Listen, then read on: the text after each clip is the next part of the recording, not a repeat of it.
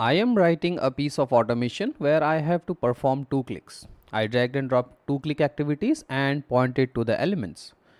If you notice the name of both the activities is click the split button.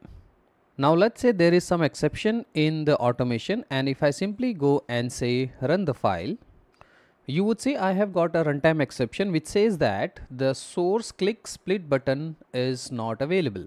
But if you see here, I have two split buttons. So as a developer, it's difficult for me to identify which of the activity has got the exception, right?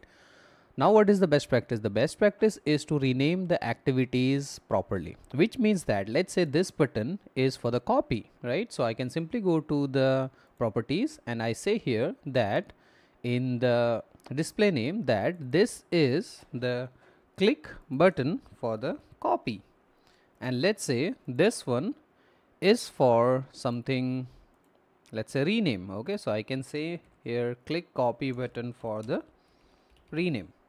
Now when I do so, if I simply go and I say run the file, the first benefit I'll get is that I'll be able to get the source directly in here, which says that your click button copy is not working.